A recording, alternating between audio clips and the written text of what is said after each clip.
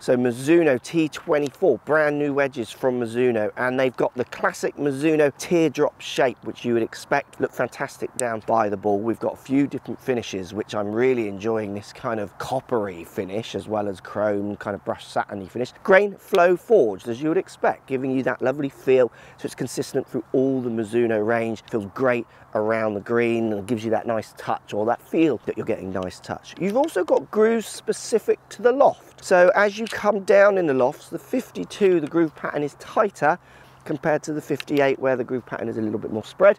This is built to try and optimize how these clubs perform in different situations.